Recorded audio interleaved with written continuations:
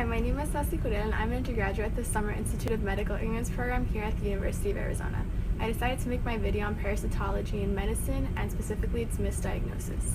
For some people, parasites are a stuff of nightmares. These organisms take up residence in their human hosts, hide, and feed off of the nutrients of the person, causing minor ailments as well as serious and sometimes life-threatening illnesses.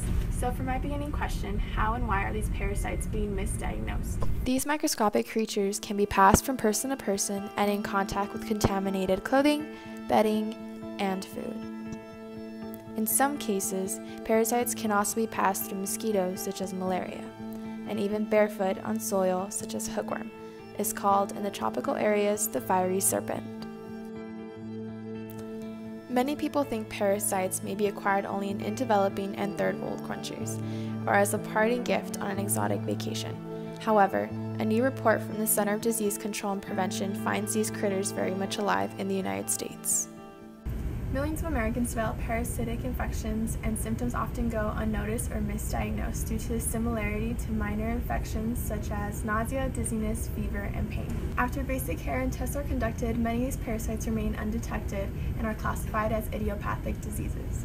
Scientists at the CDC have discovered cancer cells originating in a common tapeworm may take place en route in people with weakened immune systems, causing cancer-like tumors.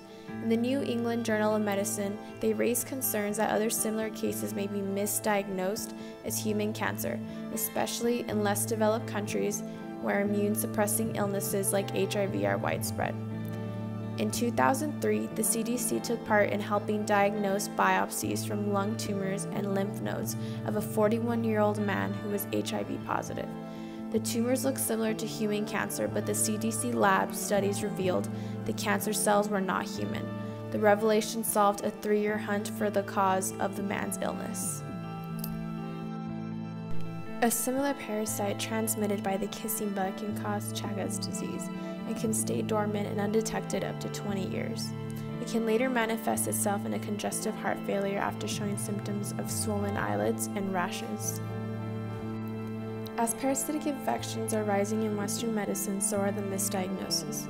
In third world countries, parasitic infections are often caught early due to how common it is, while in the United States, it's taken up to surgery to realize what exactly they're dealing with.